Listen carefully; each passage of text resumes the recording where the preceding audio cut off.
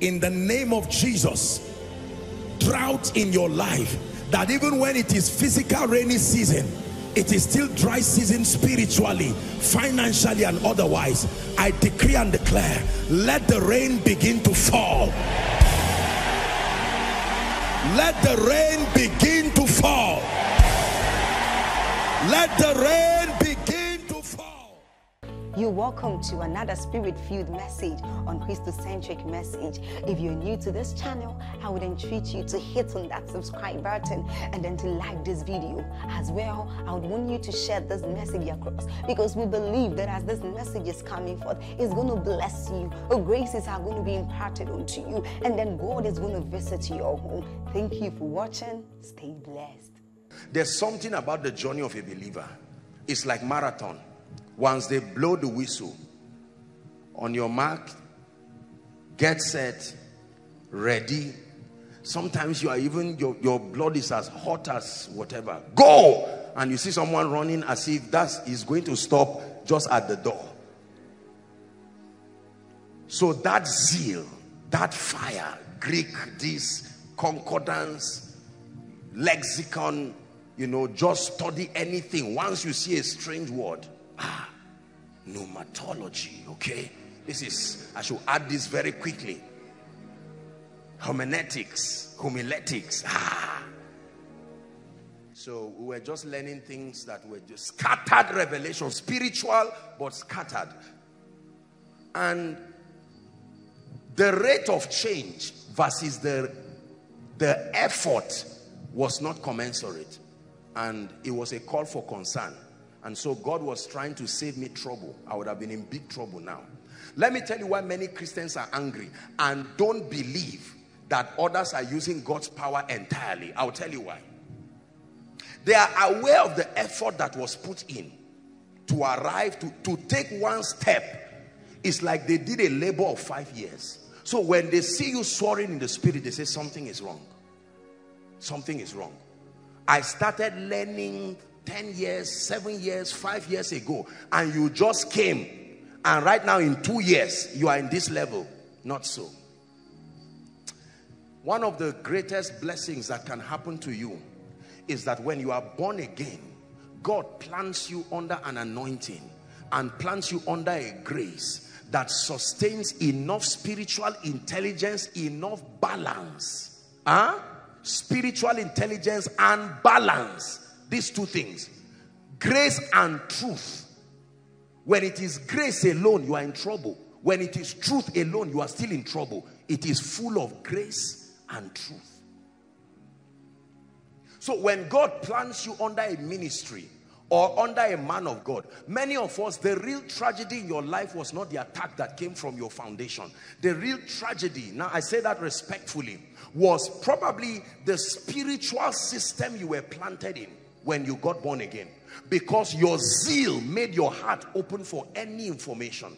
Unfortunately, many of us received chaffs. It didn't kill you, but you were not healthy either. Because the prodigal son ate the food of pigs. He didn't die, but you can't say he was healthy. That's how it is spiritually. Please listen very carefully. Shepherds can destroy people.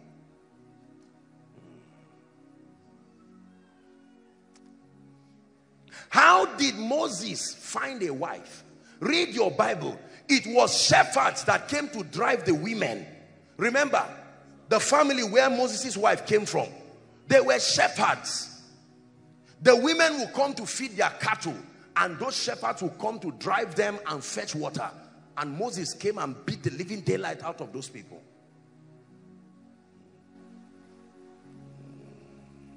It is important. There are shepherds that watch their flock by night, but there are shepherds that kill their flocks. He said, I will give you pastors after my own heart. Please listen to this, because tomorrow you will be the one mentoring a lot of people. Spiritual growth is a school. It's a school with an exact curriculum that God will help you. The sequential revelation of truth matters. It does. I'm telling you this.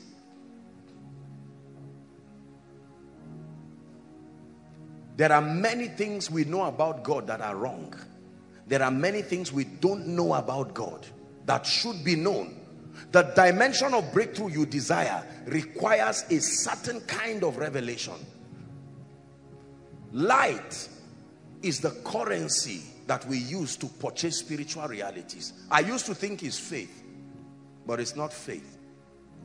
Faith is simply the credit card that you use, but what really pays for it is light.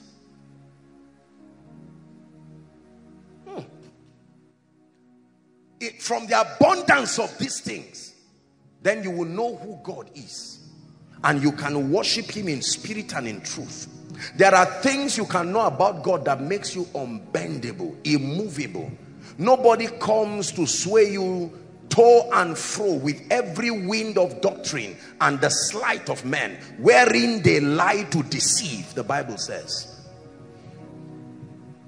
It's important. Now, before I get to my sermon, this I can't believe that I've still not started preaching. Look at these people. Please start. Look at these people. Which dimension of your spiritual life has not been arranged accurately? There are people who are not even born again because you check the truths that they have. Salvation is not part of it. They never got born again. They were just born in a family. Just because you were not in a beer parlor does not mean you are safe. So they started like that. They started playing keyboard in church like this guy is playing now. From keyboard, he became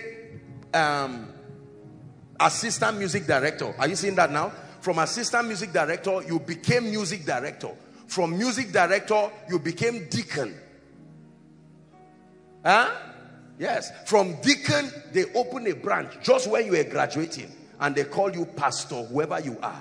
Now, the truth is that whether or not you think you have grown, according to God's order, there is a pattern.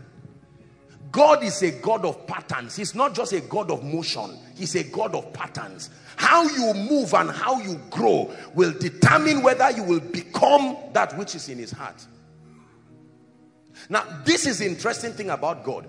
Even when you think you have been walking with God, like we arrogantly say, for 15 years, the day he reveals himself to you, he will rearrange your life back. And sometimes when he rearranges your life by trying your works with fire, it's in the Bible.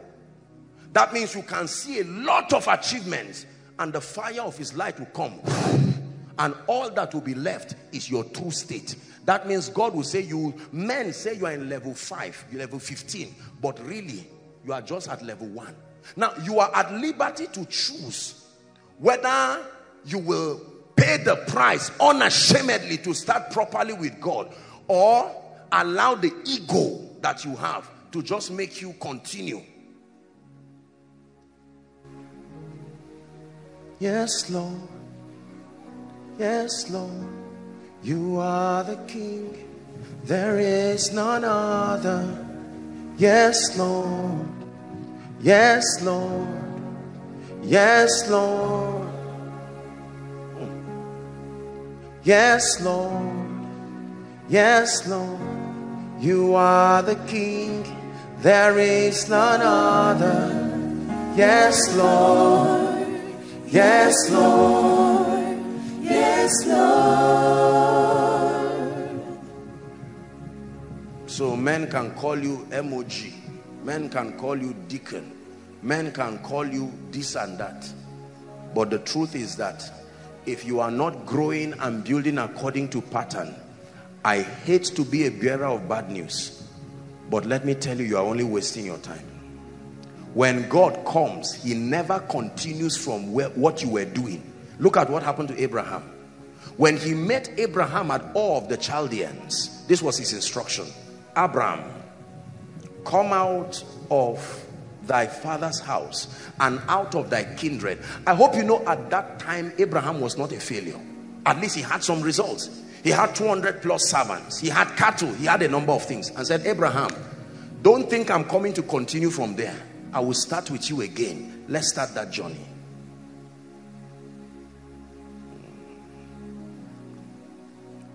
This is what brought some of you here. Some of you are already pastors, men of God, leaders. Some of you here were youth pastors before you got admission. You carried youth pastor mentality and just came, and God said, no way, come and sit down. And if you are not careful, and please, every pastor here, this is an advice. Don't just see someone come because they said he came from so ministry or so parish, and in that parish he was the music director, and you just say, okay, no problem, come and sit down and play keyboard. And the guy comes with that celebrity mindset, because in his church spiritual growth is not necessary. In his church, just attendance and loyalty is what is, and sowing of seeds here and there. But now this requirement requires you to sit down. Many celebrities get born again. I mean secular celebrities now. They get born again and come to church, and then we just transfer their fame of the world and just add anointing on it. Not God. You are joking. Not God. Not God. Not the God of the heavens. When you come, everybody starts from class 1. Even Jesus, when he came, the Father didn't even pity Jesus to say, okay, you are Jesus, I mean, this is me. He started right from scratch. At age 12, I imagine what was in the mind of Jesus when he was reading himself. Thou shalt love the Lord your God. And the rabbis were saying, I hope you are learning it. And he was just watching. The force that holds what he's reading. And not even Jesus was promoted like that. He had to wait. At age 12, he was learning. What do you think you are to just jump the steps? Favor does not jump steps. So you hear that? Because our idea of shortcut must be balanced. Favor is shortcut, yes, but it is not shortcut to alienate you from information that you hear. Favor is a system that was designed to help you, because men do not start life in an ideal way. Please listen. If I was teaching our precious School of Ministry students the graph of life yesterday, the good old graph of life. If you are not part of School of Ministry, join, even if it's just because of that. If you don't change after that teaching, I don't know what will change you in this life again. The graph of life. Are we together?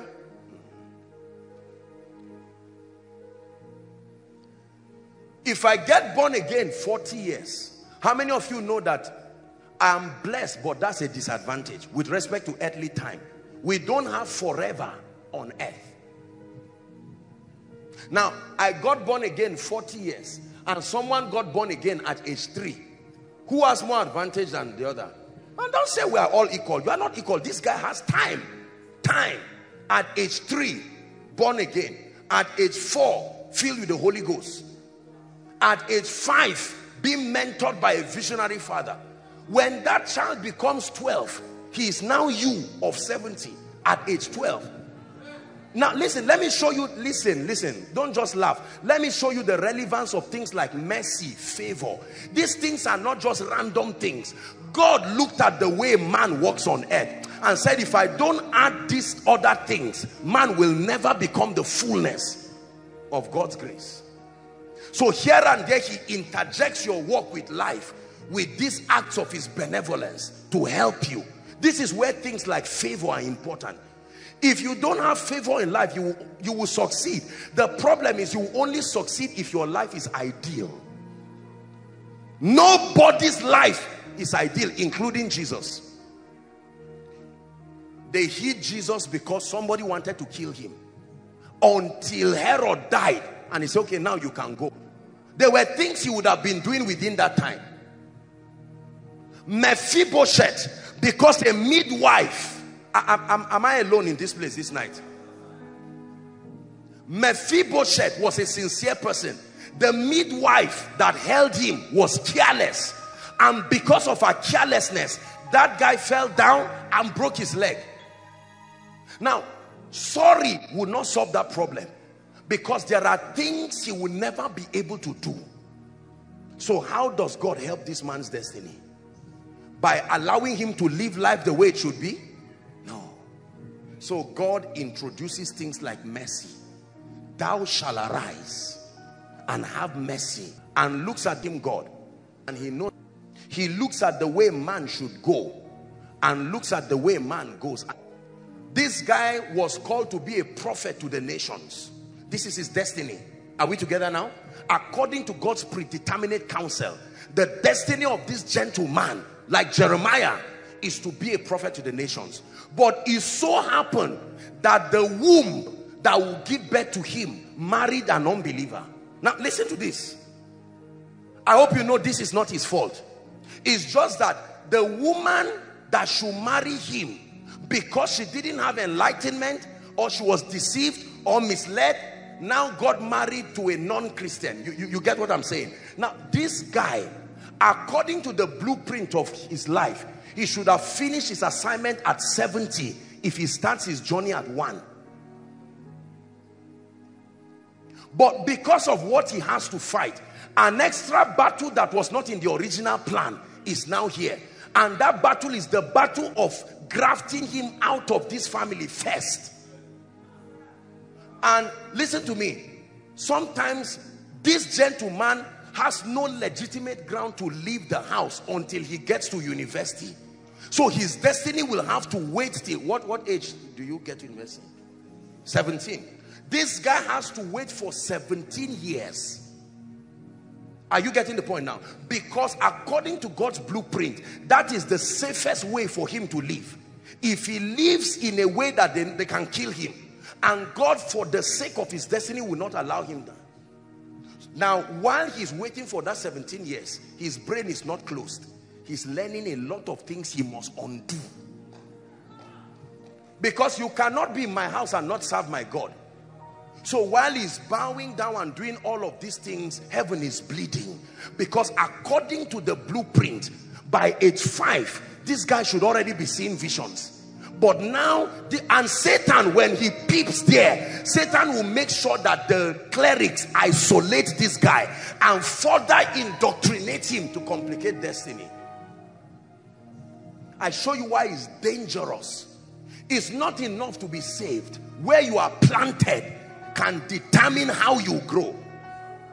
Please, parents, let me tell you something. And even those who have children now, don't sit down and say it does not matter where they hear truth. It matters. Sit down and waste your child's time hearing nonsense, wasting his time. At the end of it, you will find out that there is no sequential growth. Please listen. I'm telling you, I'm teaching something entirely different. This is my note. I've not even started. But if this is how the Holy Ghost wants it this night, I think this is a deep and mature teaching. I'm correcting the reason why the Christian experience of many believers is just a buffet of frustrations.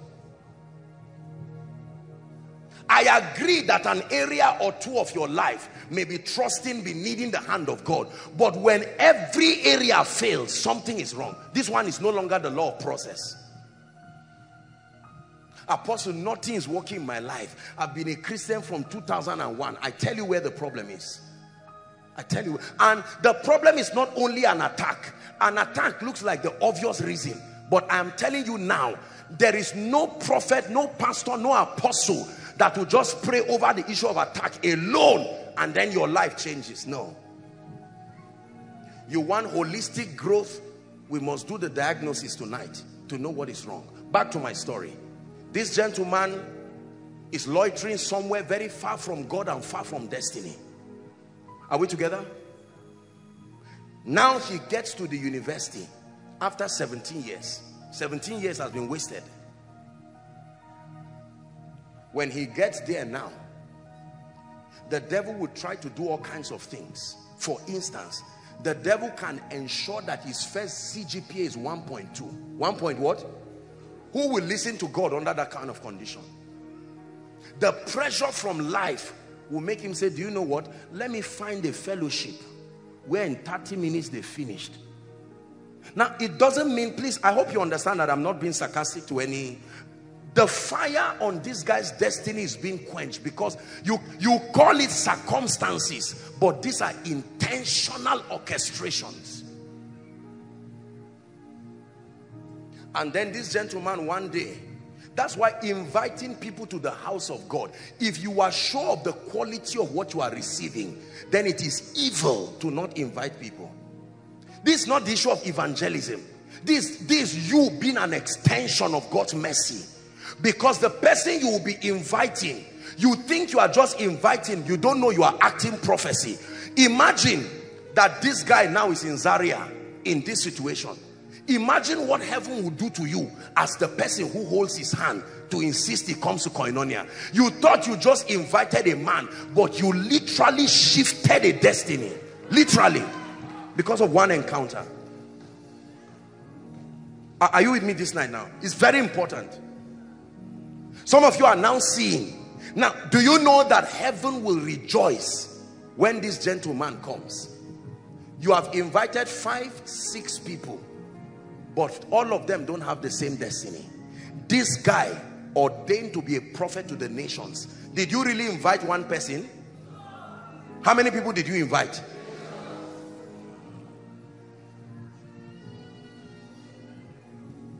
He will give you flimsy excuses. I've not eaten. And the Holy Ghost will say, feed him. And you are like, Holy Spirit, what is all this one? I don't have transport. And you bring him.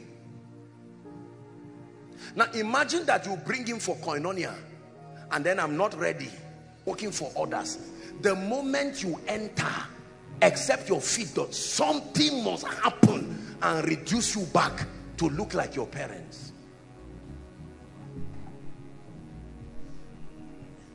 You can choose to believe what I'm saying. No problem. I don't know who prayed for you before you arrived. But let me tell you sincerely, if you know that there was no salvation in your past, please hear what I'm saying seriously and pay attention to it. Altars are wicked. They are like time. Nothing can fight them. They will move slowly, unperturbed by your pride, until they catch up with you. Hallelujah. I heard of a man of God that bought truck, this Dangote truck. They kept advising him to diversify, and that guy carried all his money. I don't know how much that truck is, but it's so expensive. The moment the person bought that truck, he was coming along, I think Kogi or so, the road. That was how that thing just capsized. It burnt in a way, burnt everything inside, and burnt everything about that man. And the guy sat down and was almost killing himself.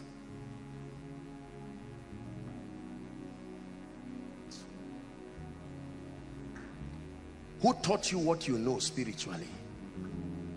Forget about the one Koinonia taught you. What is it resting upon? Because some of you, this is why you are not experiencing the outstretched arm of God. Now, I don't mean I love the body of Christ, but I have to tell you the truth. There are men of God and there are churches that are wonderful, but they are not healthy for a foundation for your spiritual growth. No. The context of what is taught is pungent and dangerous for your spiritual growth. Salt is good, but if you fetch one mudu of rice to cook and you fetch one mudu of salt to cook, is that a blessing? No. There are truths that are like salt. They are sprinkled and is enough. By the time you carry that truth, the same size of rice, and combine everything, you will deal and kill somebody.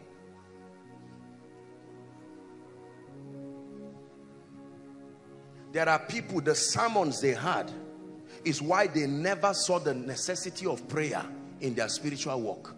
Are we together? They came from a highly intellectual family. And you see people just laugh and say demons. The only demon you have is a demon in your brain and your mind. And the devil says, wow, this is wonderful. For the child who comes from the church, the house of an evangelist and a prayer warrior, that is a correct sermon. But for you who is coming from a foundation where they wrote your name, when they gave birth to you, while you were a baby, your head was inside water, and they were speaking nonsense to your destiny, and you believe you will just casually say, in Jesus' name, I'm born again. No, sir. The same way you don't say casually, money come, and it comes. There are systems and there are principles. The same way too, if you are not careful, You can be born again in a ministry that all they see is demons. Did you hear what I said? Everything is demons. And then there is serious trouble, because you will never have the enlightened mind that will keep you in victory. Your entire life will be full of warfare and fear, because that is the context of the education that you received. So when it's time to be responsible and understand the systems of the kingdom, you will not. So all you will keep doing in your life is to pray. What knowledge should bring to you, you are trying to get it through prayer. Are we together now? When you should learn, when you hear sermons like sermons on destiny helpers, sermons on excellence, the law of honor, you just ignore it and say, all I know is that there is a witch in this family. You will find out that even when the person you have been calling a witch dies, you will celebrate and nothing will change, because the issue of witch was already settled. But the remaining issues, in fact the weightier matters that required spiritual enlightenment, the person who mentored you did not call you to see the necessity. It's a blessing to have a good pastor over you. It's a blessing to have a man of God that can draw the boundaries that are relevant to your growth and construct you like a building. I will give you pastors after my heart. This is a mistake we're making in ministry now. We just ordain people anyhow. The moment someone looks handsome, charismatic, can dress well, you just say, come, you are pastor this and that. Arrogantly stand on stage and confuse people. At the end of it, the people don't know what they believe again.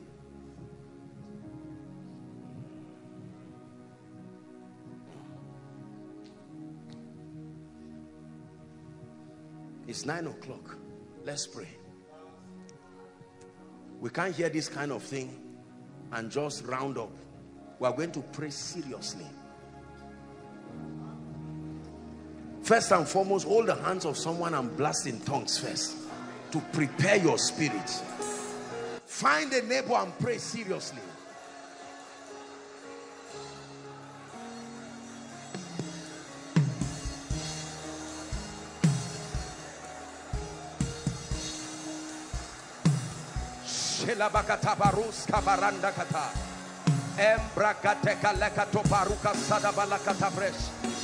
Rasodelende kaparosha da karianda kadabradegesh. Shalamaranda kataprekatele katos. Embrakata parakato katebarata. Prayer is not for prayer warriors. Prayer is for any man who intends to be changed, to be lifted, and to become great in life and destiny. Shalabaranda kaprakato sepelesh.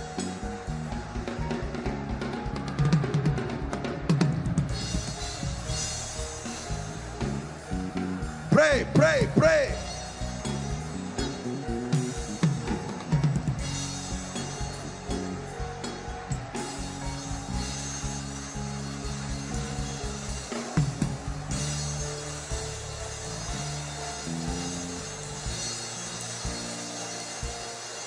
Shele parakato jambrakata embrakata kate baruto soto pregedebela. My Christian experience must be fruitful. I must bear fruit. I must bear fruit. I must bear fruit in my life.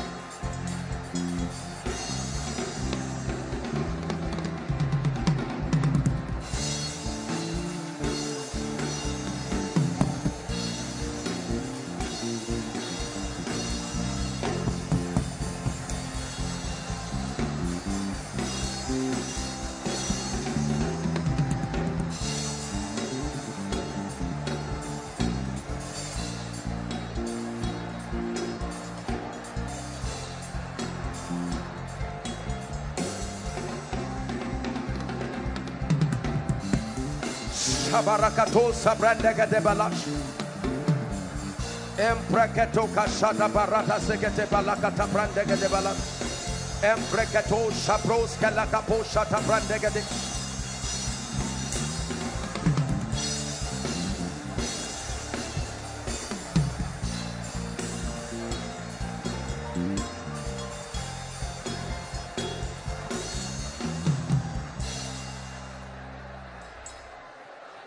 Hallelujah.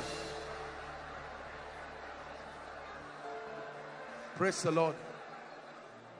Praise the Lord.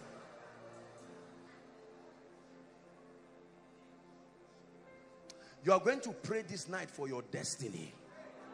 You are going to call it by name and declare that in this season, my destiny open, open, open, open up. He said, lo, I come. Please pray, please pray. Destiny, in the name of Jesus, be open.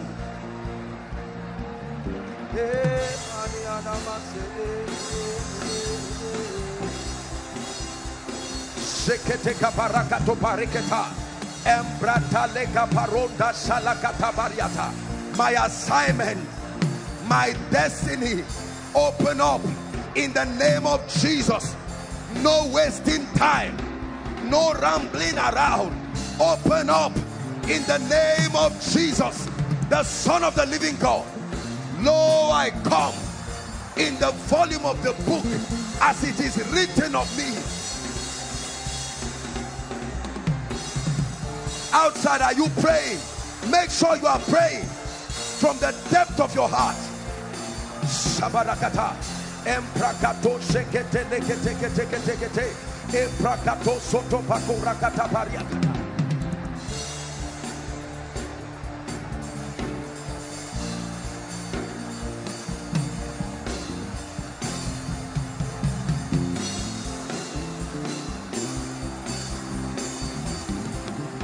Open up, open up, open up in the name of Jesus. Open up, open up. Open up in the name of Jesus. Open up.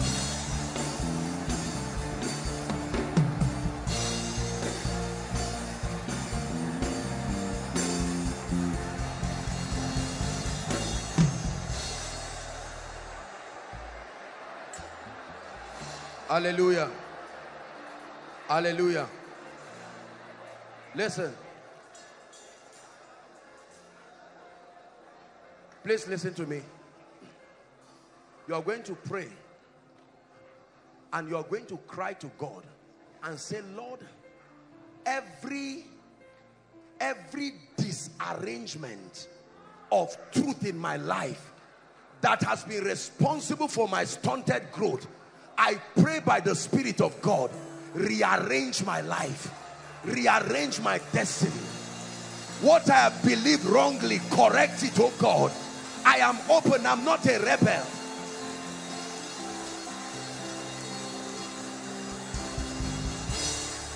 Let your emphasis be my emphasis. Pray.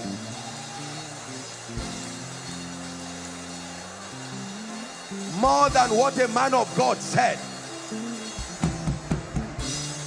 Arrange my life sequentially. Arrange my destiny sequentially.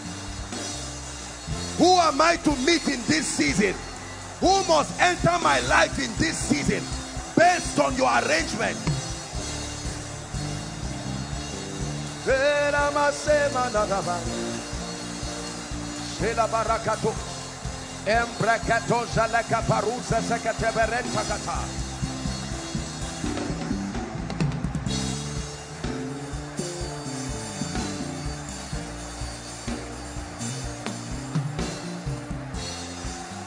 Hallelujah. Listen, listen. Please don't think you are wasting your time. You are praying seriously. Now I say this with all humility. Listen, please listen. Imagine if till now I was still trying to hear God concerning koinonia. Are you seeing now? Imagine there are people, according to the blueprint of your assignment, you are not supposed to be looking for money now. You are supposed to have it already, because the next phase of your life is dependent on that supply.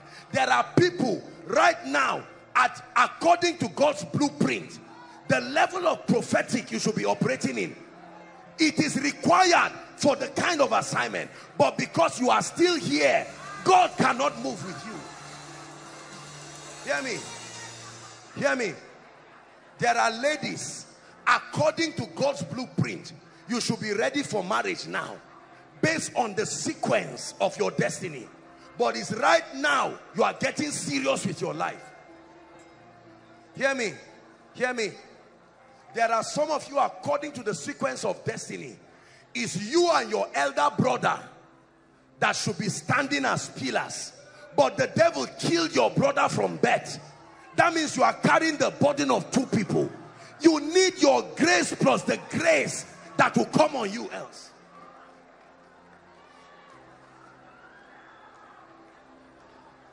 So when you pray 1 hour, God will say add it to, because you were supposed to pray only an hour because there's someone else holding it with you, but he's alive and he's drinking around, and God's agenda must move forward. So you must build stamina to be able to carry it. Listen to me, please listen. I'm speaking by the Spirit. Don't think I'm just talking anyhow. Listen to me, please listen. There are families, according to the design of God, you are supposed to be 3 men, but the devil made sure no man come to that family. It was later on you showed up, sometimes as the last born, and now you have to stand in a position of 3 men as 1 man. There are families, it's supposed to be you and your father and your pastor, but now your father did not serve the Lord, or your father has died. God will not change his purposes. His plans can change, but his purposes remain eternal.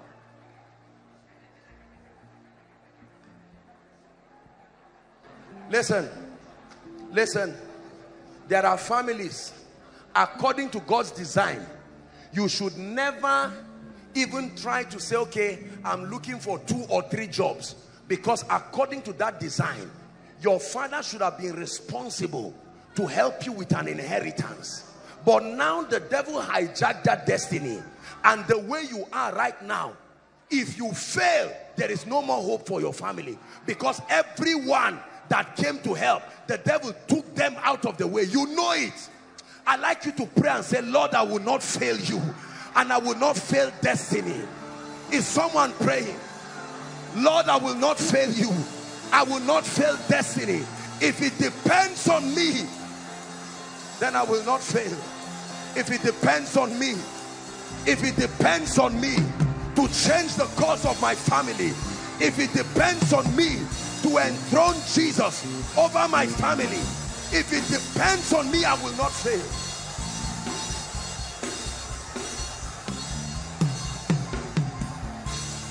Someone pray.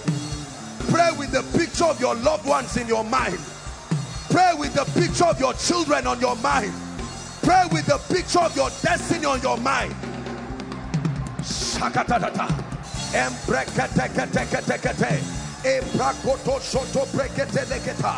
If it depends on me, I will not fail. It may take time, but I will not fail.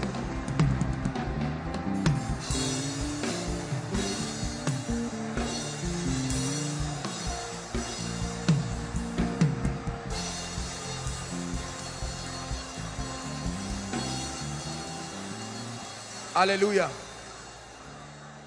I wish you people knew that song. Atmosphere, shift now. You may not know it.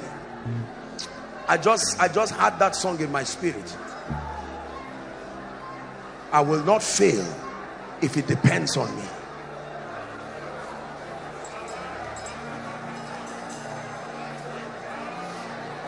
I think about my life with all humility, and I think about the destinies that would have gone down even if I were born again and I refused to answer the call.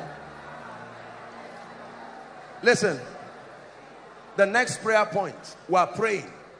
Listen, Spirit of the living God, if I am found anywhere that my destiny does not require, turn me around. Bring me back to the place of destiny. Lift your voice and pray. If I found myself anywhere that my destiny does not require.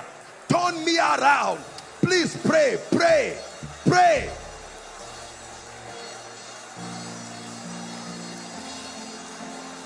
Align me to destiny. Align me to destiny. Align me to destiny. Geographically. Align me to destiny. Relationally. Align me to destiny. Financially. Align me to destiny. Spiritually.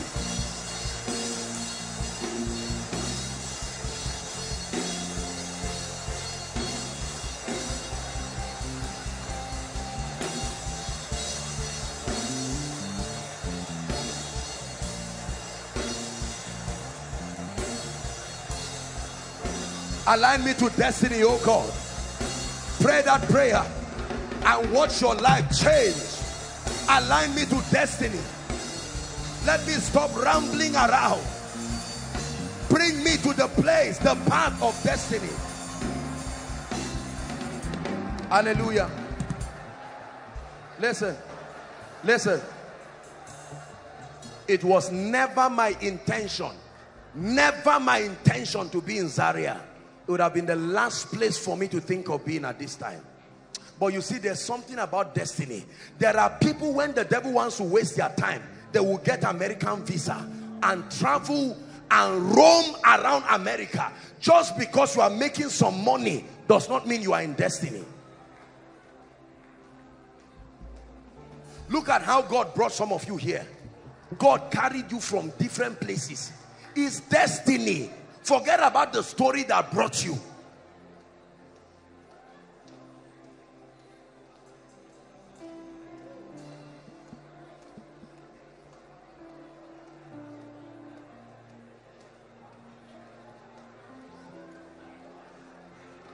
Align me to destiny.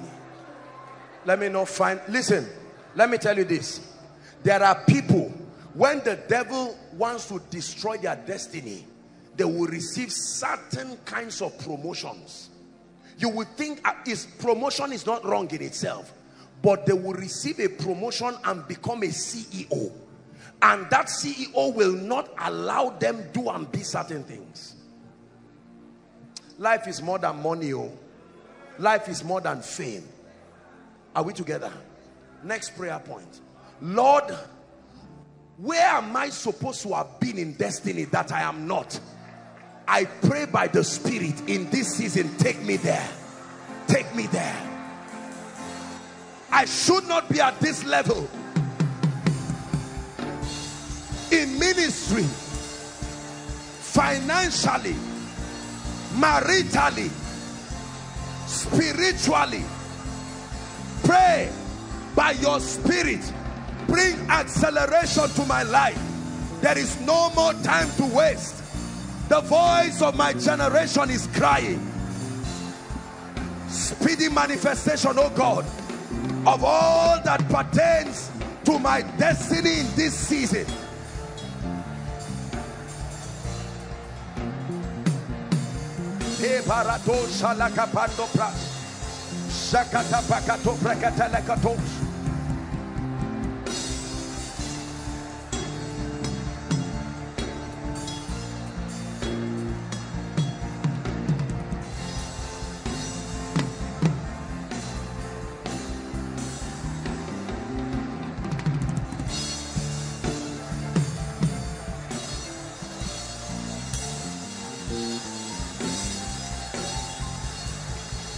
Hallelujah. Hallelujah. Now listen to me. The next prayer point, I will have to teach you a little to understand. Covenants are systems of advantage. Please listen. A covenant is more than an agreement. It's a system that provides an advantage in life. Listen to me carefully. You reign in life based on the privilege of the advantage that you have. Are we together now? Yes. Advantage. Every time you see anything that spells an advantage in the Bible, you must study it. Everybody rose based on an advantage. Joshua stood before Jericho helpless like any leader would be, except that he was standing on an advantage. It was that advantage that brought the captain of the Lord's army. He said, I am here. Daniel would have died in Babylon except for the advantage he was standing on. And based on that advantage, Gabriel came and said, I am come to give you understanding. And he understood the times that was allocated for the liberation. Abraham was standing on a covenant, and so he saw in a vision that God's people would be in captivity for 400 years. Please listen to me. This thing I'm teaching you is a deep teaching. Your destiny will remain on the ground until there is a system of advantage. I repeat, the knowledge of God is not based on covenant, your spiritual growth, but kingdom advancement and the advancement of your life and destiny is based on systems of advantage. Are we together? And there are many systems of advantage. I hope that in the coming weeks, just brace up for the teachings that will come in the coming weeks, because there are things that we need to learn. An advantage. There are systems of advantage. Listen to what Haman, when Haman went to his family, his brethren, and Haman told them, he said, look at what Esther did to me. They put their hands on their head. They said, Haman, you are finished. This woman is a Jew. Looked at him and said, whose son are you? Not who trained you, not what weapons do you have. I need to know what advantage you are carrying to stand before Goliath. When he stood before Goliath, Goliath said, am I a dog? Am I a dog that you stand before me and come with a sling? Are you trying to catch a goat? And David said, you come to me with your spears and your bows, but I come to you, listen, in a name. I wish we could deal with this, because you see, a name in the spirit is a revelation of a dimension of God. God's dimensions are stored in his names. I came with a name. Are we together now? And foolish Goliath, instead of him to ask, are you a Jew? He kept quiet. What do you think made Jericho to close their gate? They said, who are the guys coming to attack us? The moment they said they were Jews, say, close the gate. Close it quickly. We know these guys. There is a track record. There is a strange God that works with them.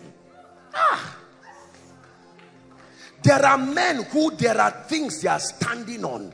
And based on those systems of advantage, I tell you, they can fail in other things, not finances. No. They can make the most stupid financial decisions, yet what they stand upon will bail them out.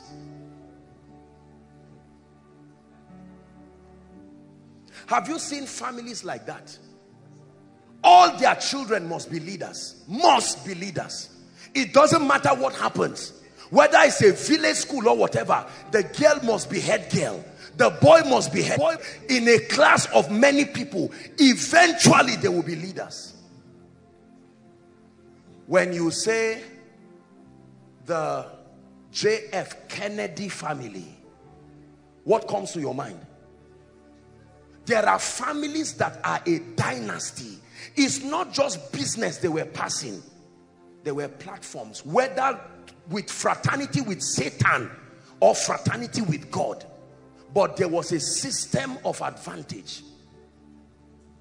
I will never forget, I've always been a very brilliant person. I remember I was in JS1. This issue changed my life. I had always been the best student, effortlessly the best. In fact, I didn't know that people used to read during exams. Nobody ever asked me to go and read. If you were in my class, just give up. In terms of position, you are wasting your time. It's not only that I will take first, the gap I will give you will make you not to come near me again. And something happened. When I was in secondary school, the first time I was the best student. The second term, I think I was the best student also. But the third term, the guy that took third before, the parents moved to Living Faith. Listen, oh, they moved to Living Faith. It didn't reach 3 months. They did anointing service for that boy straight when he came and wrote exams. When that, now this is not about first or second, I'm just using it to explain something.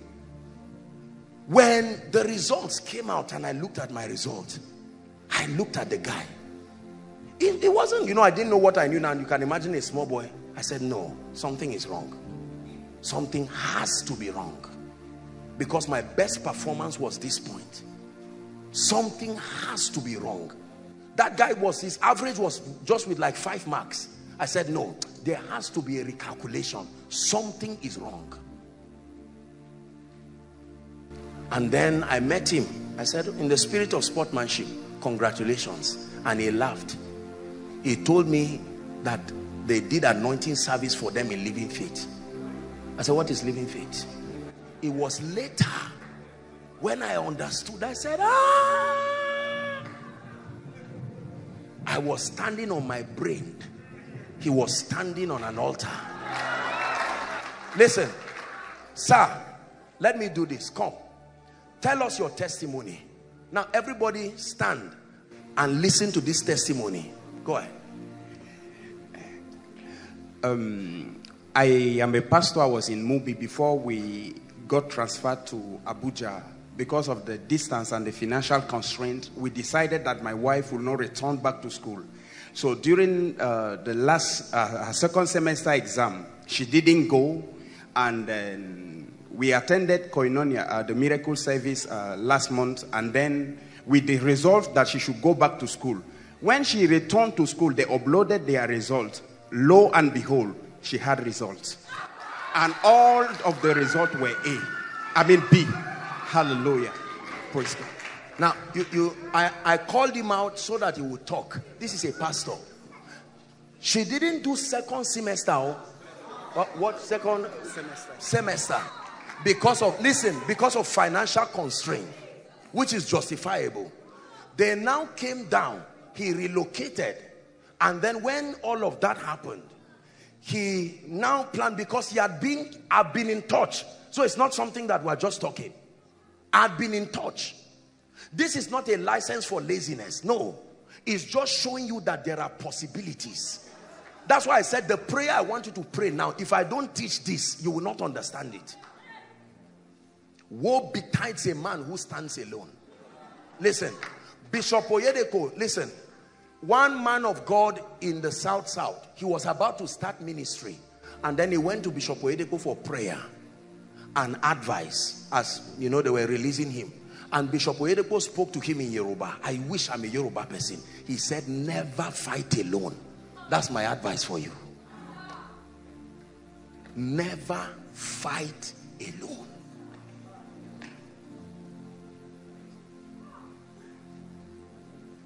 I show you why many people continue to fall victims in life.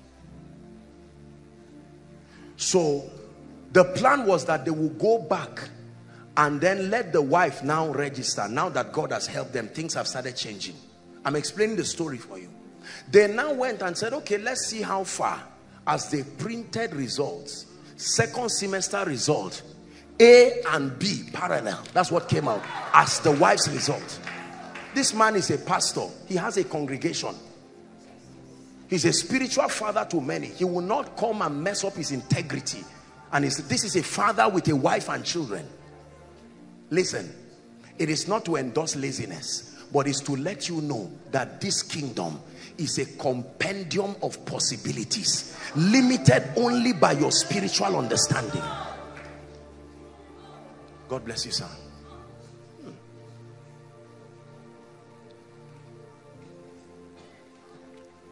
We're going to round up, but we are going to pray this prayer. Systems of advantage. Abraham was an idol worshiper from a place called Ur of the Chaldeans. Chaldeans were idol worshippers. They were necromancers. When God called him out it still was not enough. God met him and said, I need to enter a covenant with you. If I just call you and I say, let's go to the promised land, you will still die. I have to provide a platform that becomes the basis of this new order. Are we together?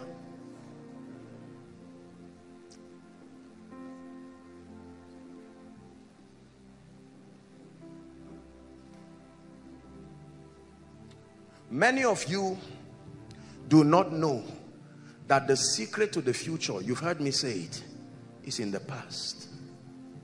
Before you move forward in life, you have to go backwards. Please hear what I'm saying.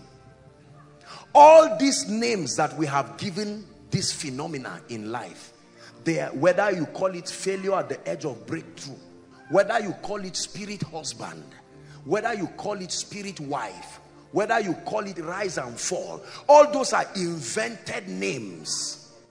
That's to tell you many people are having the same experience. That's why they could receive it and understand. The teaching that I did, the mystery of deliverance, part 1 to 4, that message has delivered people until we stand before God to see how many people were delivered.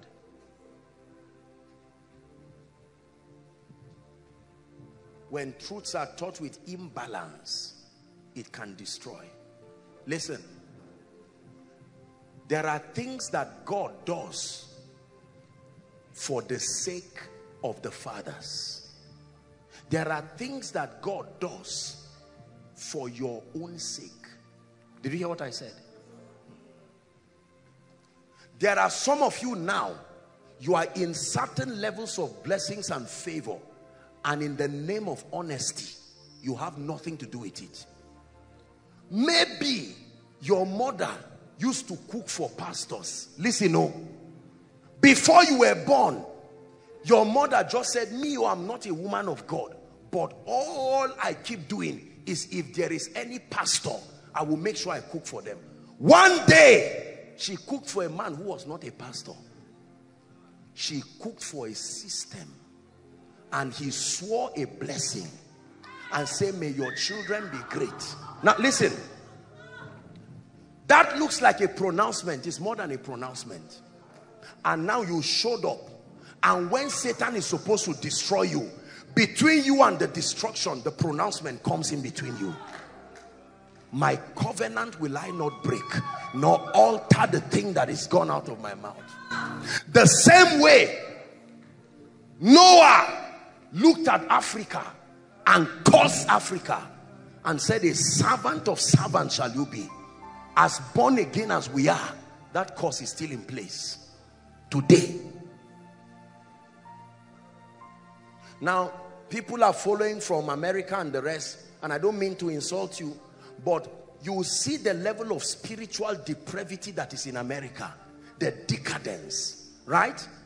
That when you put sex on phone, male or on a form, male or female, it's not only male or female that is there now, male, female, and then some others. Yet in the midst of it, you expect God to be angry and stand up and say, America, your glory has been withdrawn. Every time he wants to do that, someone's prayer stands.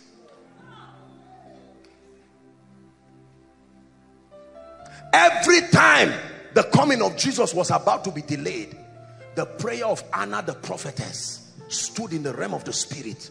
Maranatha, come, come, come. I told you about my life, that my mother prayed a prayer and had an agreement with God.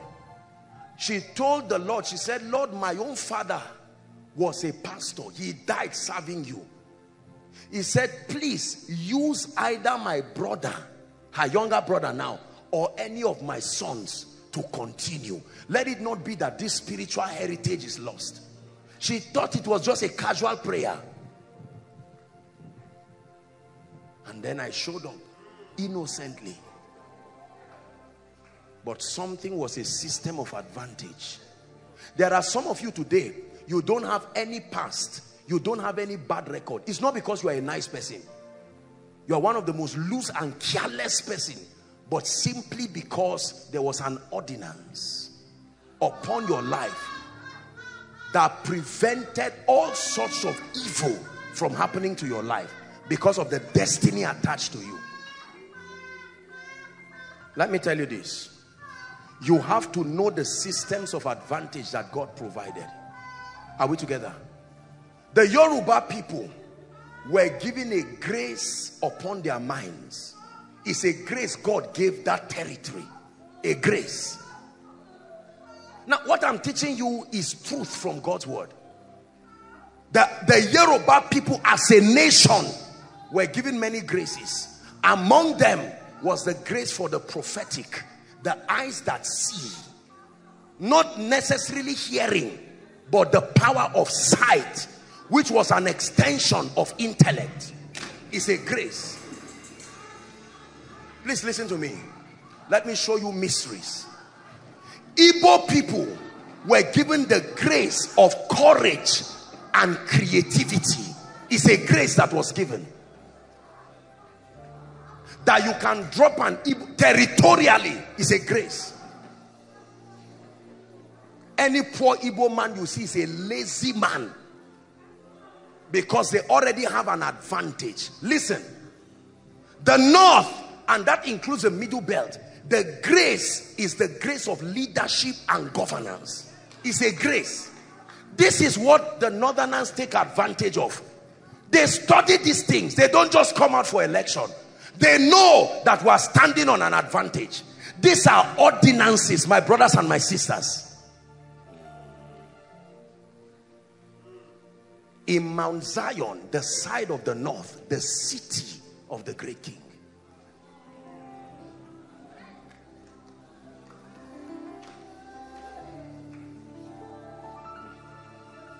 Are we together now? Leadership. So many times when God wants you to be a spiritual leader, listen carefully. No matter where you are in your voyage, you must touch the north. No matter who you are.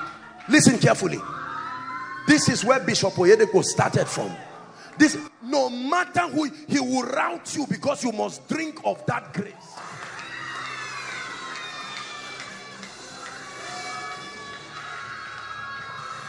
How do I explain this thing?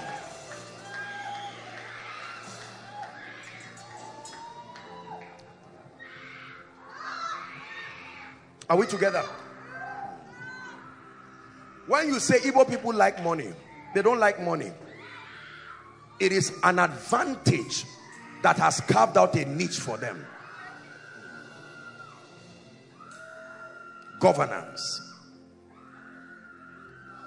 There are few men of God who now lead the body of Christ who do not have an affiliation with something that brought them to the north. Notice that God, when God wants to announce you in Nigeria, you must touch Lagos. If your feet does not touch Abeokuta and Lagos, you cannot be global from this country. Whether as a secular artist, I think we'll just end for today. It is those who have the eyes that see, that know.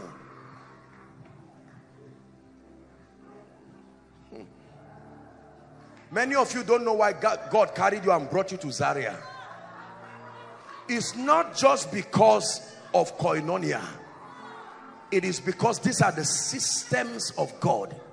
He will bring you and you make contact with the possibility that he planted within that territory. Lift your voice in 1 minute and say, Lord, the systems of advantage that you have provided for me, I walk into it. I walk into it. There is a heritage that we have. A territorial heritage, an intellectual heritage, a spiritual heritage.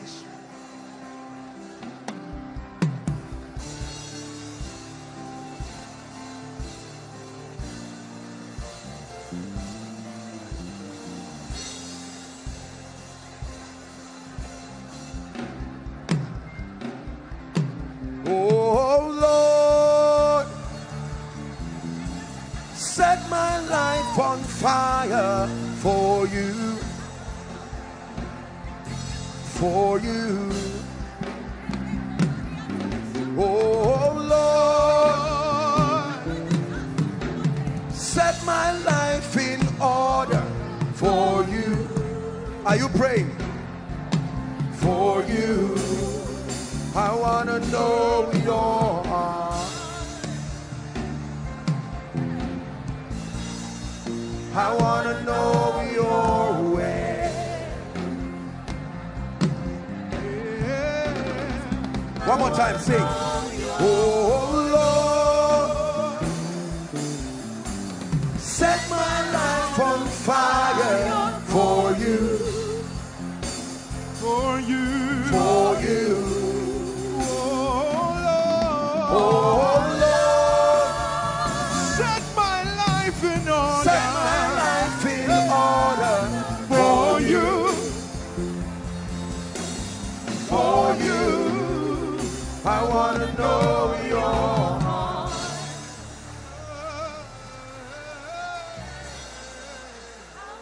Know your way.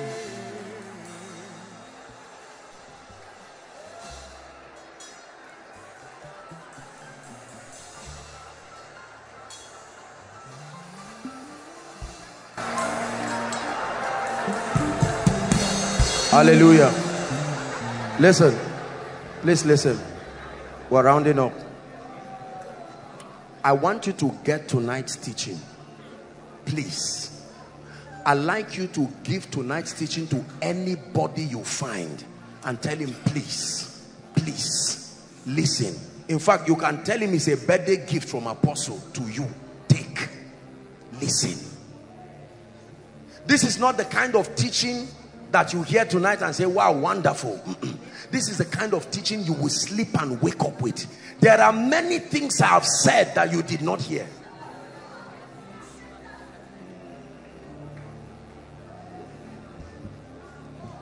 But I guarantee you that if you understand what I taught this night, there is no limit to your life. You can take advantage of everything around you. Every territory has an advantage. You can tap into the advantage that comes with it. Your church has an advantage. Your soil has an advantage. Your family has an advantage. I know your father was a herbalist and a priest, but that is the corrupted destiny of a prophet. There is still an advantage that can be seen and can be activated.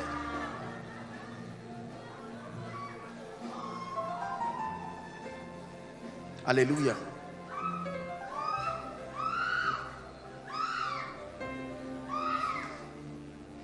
This is how we grow in the kingdom. We don't just grow by will. We don't just grow by luck. Listen, let me tell you this.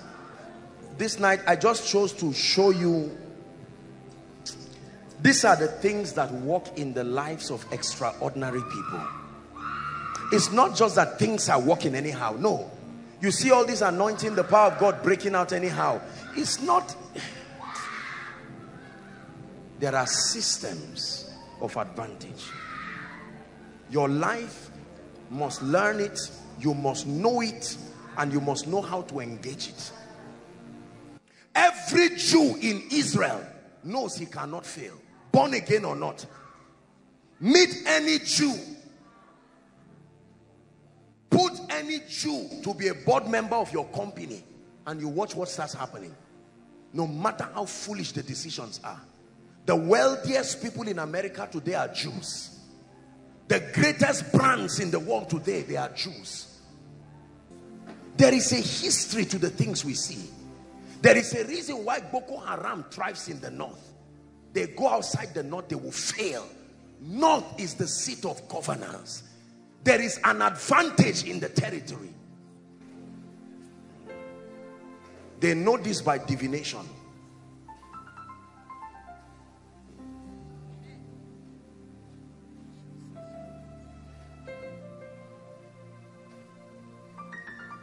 The East is always a place associated with wisdom. The Magi, wise men, came from the East. It's true.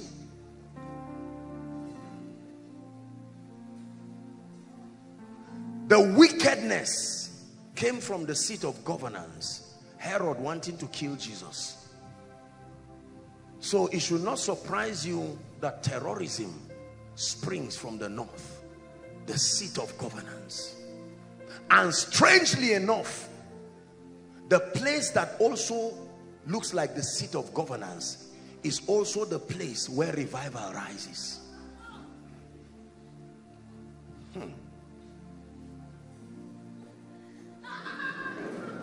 That is the reason why you see the moves of God, ministries like Koinonia. All these things are not, they are not guessings. They are pieces of a divine puzzle.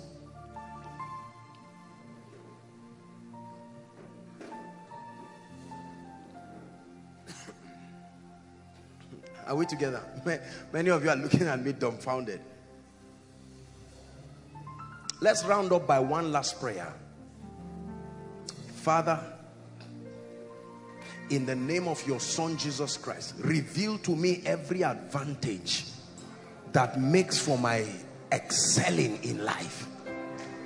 From scripture, from the ministry that I am under the grace, from Christ himself, the chiefest of all advantages. Reveal to me. Let me know what I stand upon and the possibilities that are associated with that covenant.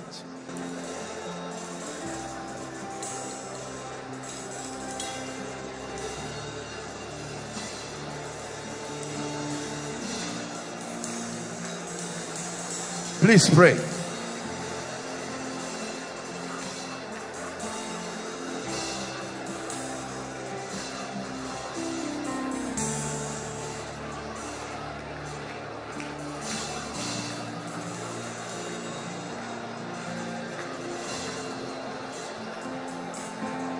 Hallelujah. Hallelujah. You know why the Holy Spirit decided to move this way? To share this? These are not things I share in a general meeting like this. These are truths that you share when you are talking to leaders. I don't know why God decided to allow this thing. That's why I say, please get it and listen to it. You will think you understood what I said. No. Your spirit man only appreciated what I said.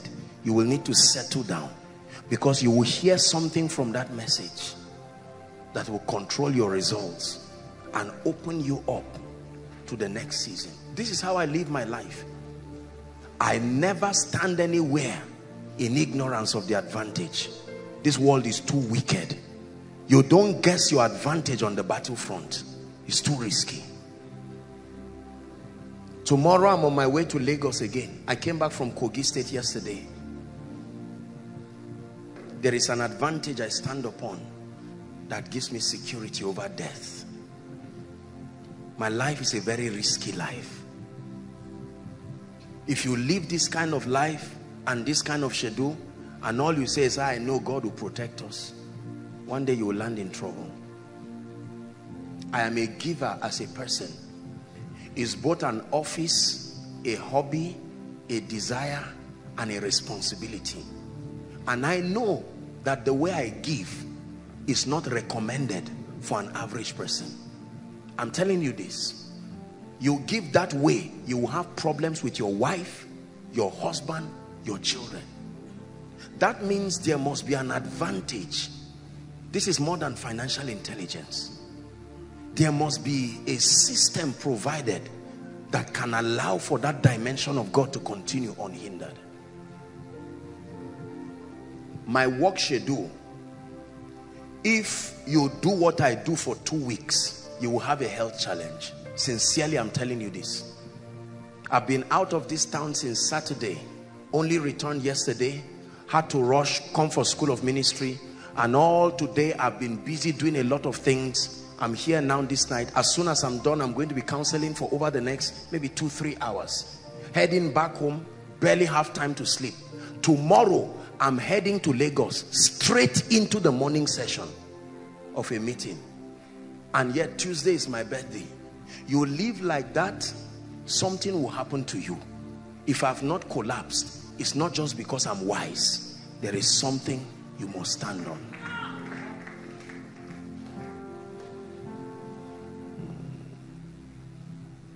There must have been something God told you, or God told someone you are under, or God connected you to. There has to be something. There are ministries who don't understand this. They are anointed, but they pay every bill by themselves. They never experience help because they have not known how to tap into that advantage. There are some of you, you have never been helped by anybody. You have not lacked, but you don't know what it means to be assisted. Our lives are full of systems of advantage. There was something on Jesus that made Simon of Cyrene to be close by. There was something in Jesus that made Joseph of Arimathea to be willing to bury him in the virgin tomb. Look at me, please. I'm rounding up. I know I'm taking your time. We're rounding up now. Any earthly advantage in your life that seems to have gone, there is a spiritual replacement for it. Listen, let me comfort you. That means whatever your father should be, please, I'm not getting you emotional. If your father here, if you've lost your father, or you've lost your mother, or you've lost any sibling, or you've lost a destiny helper, I'm bringing you a word of hope that every physical thing that they should do, there is a remedy in the spirit. If it does not happen to you, it is because you do not know this dimension of God. That means you are saying, I'm an orphan apostle and the only child, no father, no mother. There is something you can tap into the realm of the spirit that can be almost equal, aside from the bodily connection of a father, a mother. Are we together now? There are some of you who lost your physical parents, and God carried you and came and planted you in koinonia here, so that you can have the opportunity of receiving what is as real as fatherhood. That means it is your responsibility to go back to God and say, Lord, because of my faith, I left my loved ones. Now I am in Zaria all by myself. I don't have an earthly father. I don't have an earthly mother, or I have a father, mother. Some of you here, please don't feel bad. I am rounding up, but I'm speaking by the Spirit. Some of you here are single moms. You have your children, something happened, maybe your husband died or ran away, whatever the story is, it doesn't matter. And humanly speaking, you are supposed to be disadvantaged. But the Bible says, for we know. They don't know, but we know that the kingdom can construct an advantage for you. There are systems of advantage. Apostle, I graduated with a 3rd class, or I never even had the opportunity to go to school in the first place. And the truth is, at my age, knowledge is not a waste, but sincerely at my age, the responsibilities around my life may not allow me the privilege of a young person going to go to school again. There is a system of advantage that you can tap into that will lift you and keep you where your contemporaries are, as though you did not have any disadvantage. This is the excellency of walking with God. So this is a word of hope.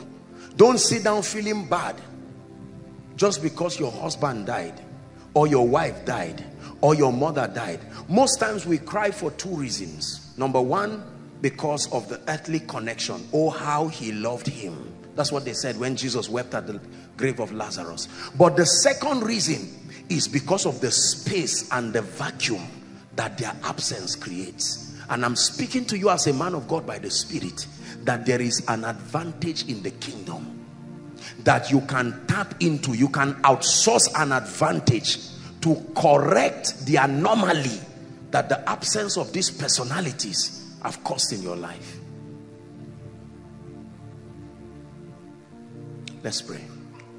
Father, I have spoken to your people by the Spirit. You have moved in a dimension tonight with us that is most edifying, especially for this season.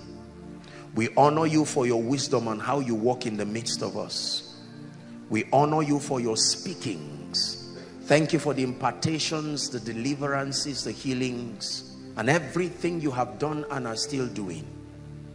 My God, I pray, let this voice not be the voice of a man. Let it be the voice of God. Let it be the voice of prophecy. Let it be the voice of destiny. In the name of Jesus, I have spoken your counsel according to the wisdom of your Spirit. I ask that as your people listen to these teachings again and again, may they hear what they've not heard now. May they see what they've not seen. Personalize this teaching, oh God, when they are listening to the tapes, and let it minister deeply to the fabric of their destiny. Let there be results from this teaching tonight. And Lord, I decree and declare that you bless your people. The book of Revelation says, blessed are ye for ye hear these things. It says, blessed is he that hears and reads these things. I pray that the ears that will hear this from now and even many, many years and decades from now, may those ears be blessed. May those eyes be blessed. In the name of Jesus. Lord, I thank you because in the days that come, we will credit the excellency of our walk to some of these truths we have learned tonight. We give you the praise, we honor you, and we thank you. Continue to make this place a place of revelation, a place of balance, a place of the Spirit. We give you praise, we give you honor, for in the mighty name of Jesus Christ I pray. Amen and amen. Let me make the altar call right now. Thank you. Thank you very much. Thank you.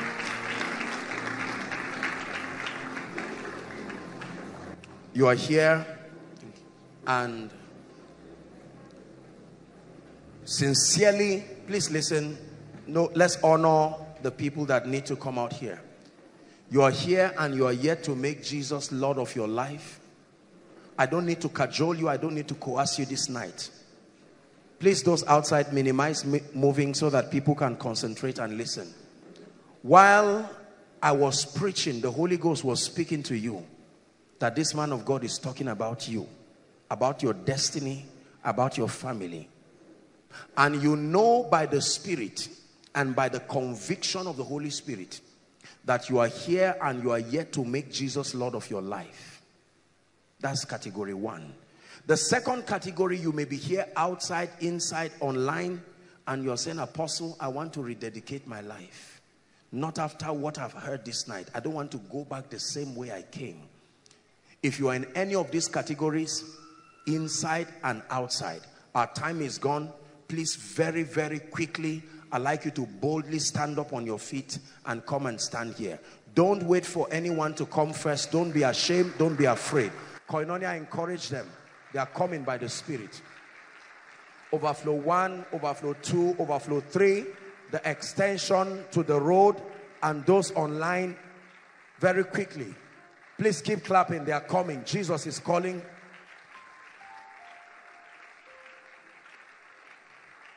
Don't allow this moment pass you by. Coming out is not compulsory, but it is necessary for your destiny. Young and old, make your way. Come quickly. Keep clapping. Motivate them as they come. If you're coming from outside, please hurry up. Please hurry up.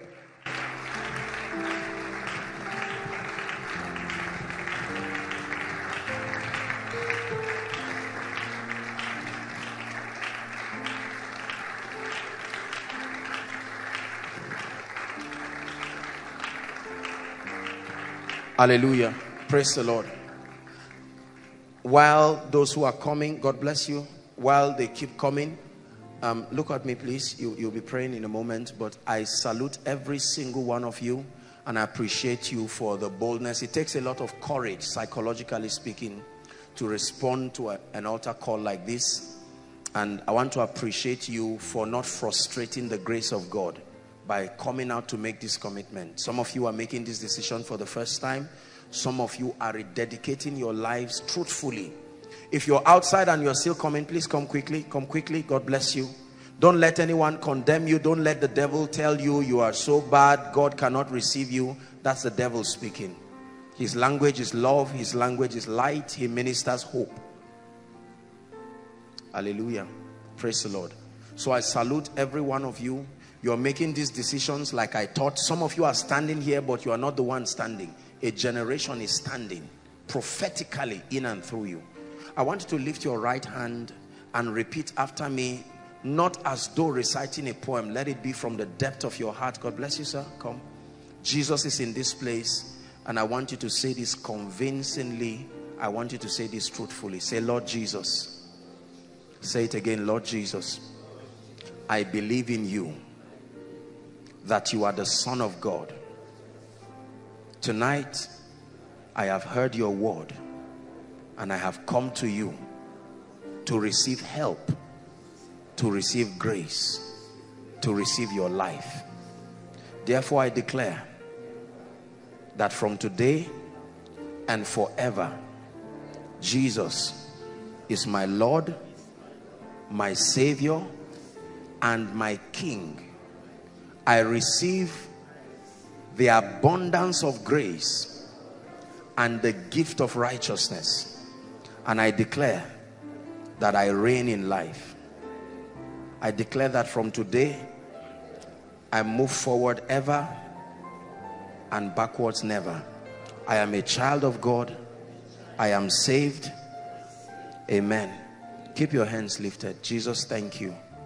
As always, we will continue to thank you for the ones that you bring to be saved through this platform. It's our joy to continue to see souls saved truly.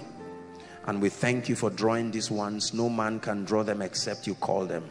You have called them for the sake of your love for them, for the sake of their destinies. I pray that in the name that is above all names, the grace that is required to live victoriously in this kingdom, may you receive that grace right now.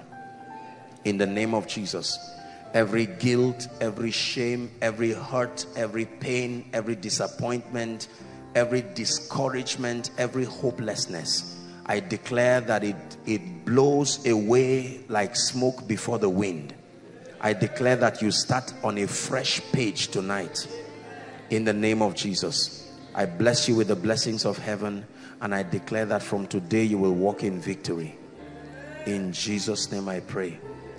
Amen and amen and amen. Thank you very much. There's a lady waving her hand, smiling at you. I want all of you in concert, just follow this lady, and you will be led to a group of people who will welcome you and just share a few things, and then you'll be back to your seat. Koinonia, are you appreciating them? Dearly beloved, I hope you were blessed by this message. Do not keep the video to yourself. Share to as many as you can to help them bless. Check our homepage for more of our messages. Subscribe to the channel, comment on it, like it. See you on our next video. Bye. Pray for your destiny.